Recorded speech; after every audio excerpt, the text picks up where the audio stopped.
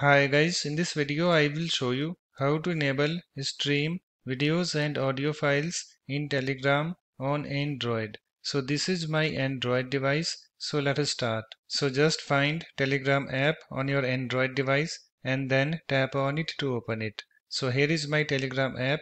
Let me tap on it to open it.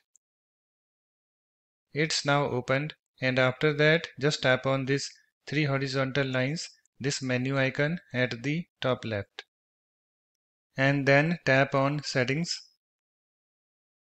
and then come to this settings, this section, and in this section you can see here we have this data and storage. Okay, so just tap on it and then scroll down to this streaming, this section, and in this section you can see here we have this stream videos and audio files, this option. When possible, Telegram will start playing videos and music right away without waiting for the files to fully download. So currently it's disabled. You can see this toggle button is disabled next to it. So to enable stream videos and audio files, you have to enable this toggle button next to it. So to enable this toggle button, just tap on it so that this slider moves to the right. So let me show you. Let me tap on it.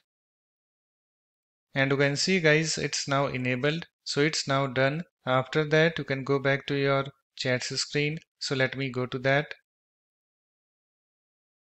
So that's it. In this way, you can easily enable stream videos and audio files in Telegram on Android. So thanks for watching. If you like my videos, please support this channel by subscribing to it. Thanks. Bye bye.